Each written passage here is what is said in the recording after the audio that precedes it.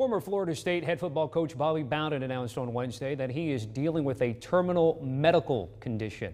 The 91-year-old did not say exactly what condition that he's dealing with to the Tallahassee Democrat, but the two-time national champion in college football's second winningest head coach, only behind Joe Paterno, is feeling a little bit better here. The news of his health became a topic of conversation at SEC Media Days when former Noles coach Jimbo Fisher was partaking in his Texas A&M duties out in Hoover, Alabama. Here's what Jimbo had to say about Bobby Bowden.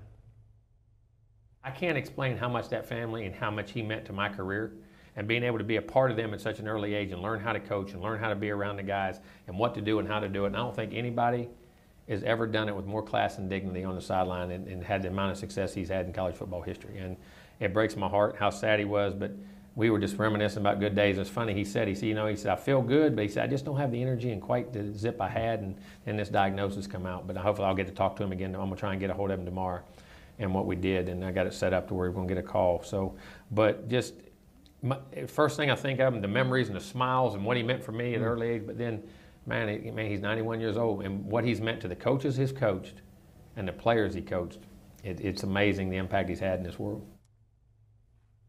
That was Jimbo Fisher with our Dennis Dodd. Bobby Bowden was hospitalized back in October of 2020 after he tested positive for COVID-19. That coronavirus hospitalization not long after he had been released from an almost 2-week stay in the hospital because of a leg infection.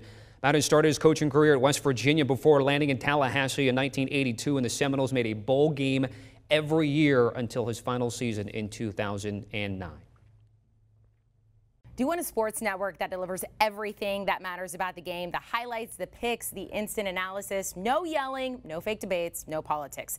Hit the subscribe button and never miss a moment.